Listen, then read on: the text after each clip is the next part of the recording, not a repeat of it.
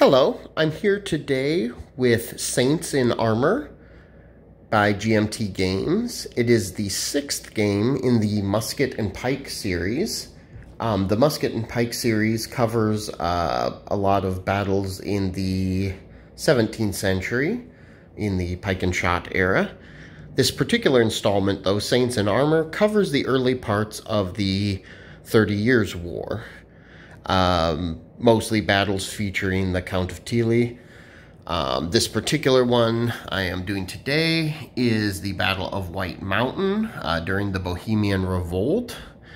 During the early parts of the Bohemian Revolt, fortunes kind of swung back and forth, but now the Empire is sending troops in, allied with the Catholic League, along with a lot of funding from Spain, some elite Polish cavalry. So the Count of Tilly was able to maneuver around the Protestant forces, trying to make a drive right on the capital, Prague, right at the heart of the Bohemians. So the Protestants have established a strong defensive position outside the town of Prague, up in the mountains. It's called White Mountain, actually.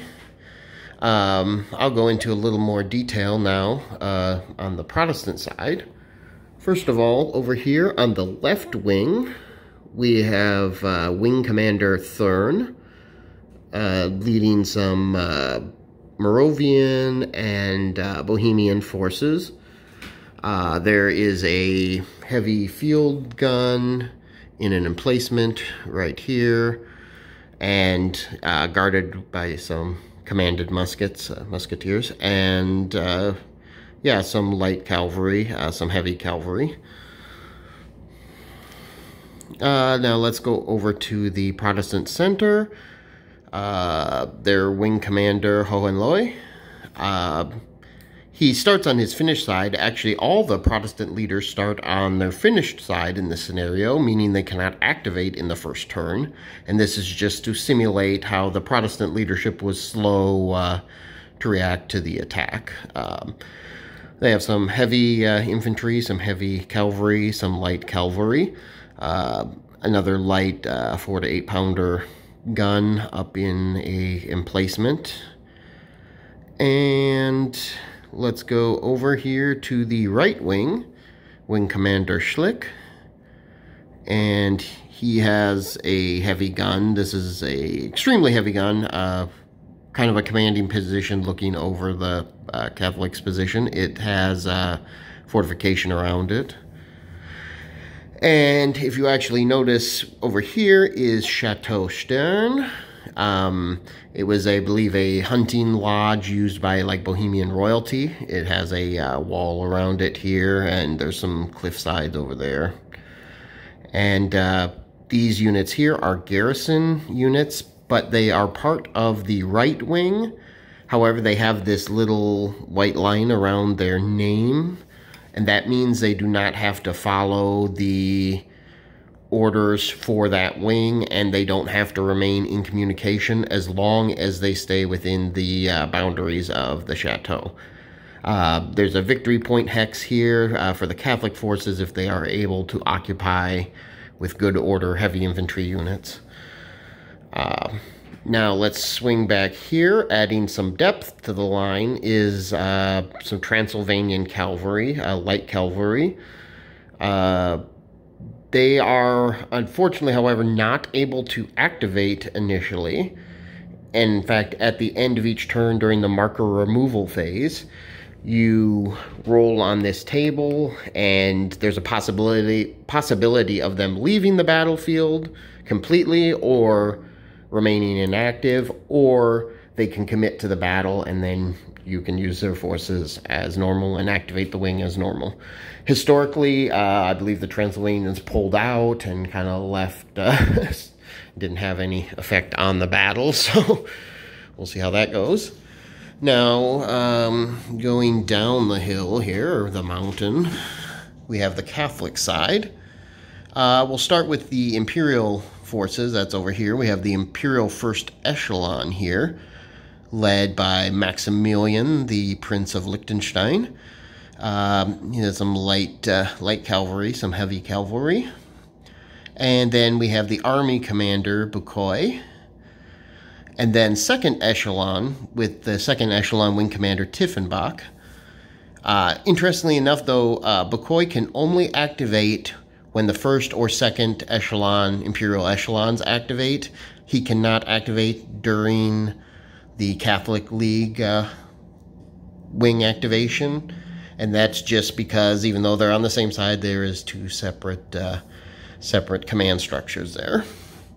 Now this cannon here represents 4 heavy guns that were lent to him by Tilly from the Catholic League. They had 12 heavy cannons that were referred to as the 12 Apostles. He kept 8 and lent 4 of them to Bucquoy. So they activate along with the first echelon, I mean, even though it's colored like the Catholic League forces. Okay, over here we have some of that elite Polish cavalry. And then let's swing over to the Catholic League forces. We have their remaining 8 guns here. Some commanded muskets, light infantry filling up the gaps as skirmishers.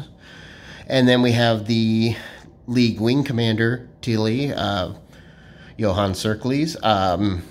Definitely very great commander. He definitely won the day in this particular engagement.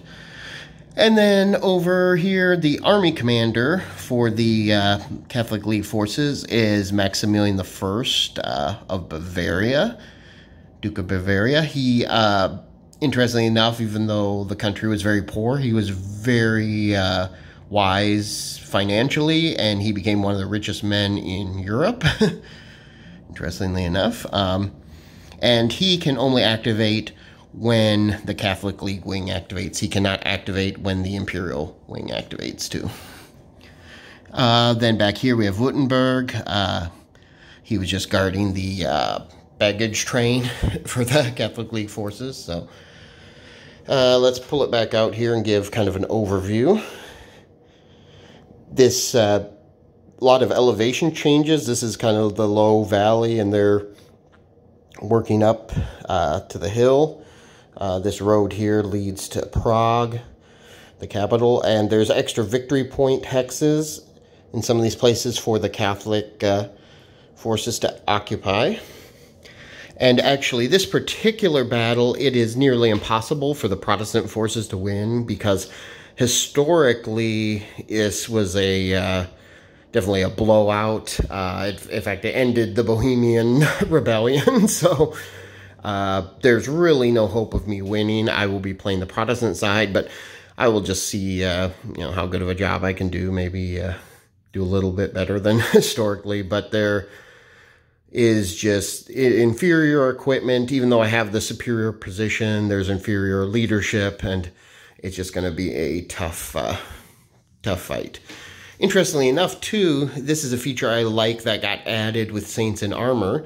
Each battle has its own little mini battle mat that keeps track of the terrain effect charts for that particular battle and some of the special rules, because each scenario has its own rules. And this way you don't have to page through the book. It's a little more easy to have it right there. And you have your unit orders right there. The Catholic first and second echelon starts under charge orders, and the left wing starts under make ready orders. On the Protestant side, everybody starts under receive charge orders. And as I said before, you cannot activate during the first turn. You can only react. So we will see how this goes. I'm going to stop it here and then take the first turn and see how things look after that. And we'll continue in part 2.